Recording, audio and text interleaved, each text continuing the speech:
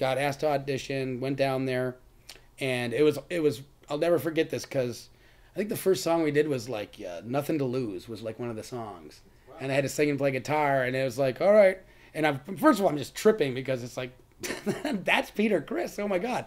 And then all of a sudden he goes counting. He goes, 1, 2, 3, 4, kick, kick, kick, kick, blinka, blunka, blunka, blunka, blunka. You know, the classic.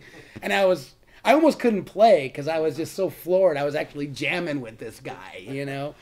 And it's like, as soon as he hit the cowbell, you know, it was him. And I did a few songs with him. It went great. And I ended up working with Peter in that band for, I don't know, it was probably 2 or 3 years. I did an EP and a whole length album and a video and a number of tours.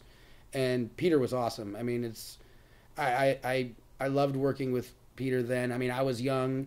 He was a bit older than us with a lot of experience and just a lot of knowledge of, you know, I mean, the guy sold so many records and there was so much to learn from him. And I was just so glad I had the opportunity to just get to know the guy and learn what I did from him. And it was an honor to play with him. And I got to be, you know, I got to sing Detroit Rock City in Detroit on Saturday nights, you know, and it was mind blowing.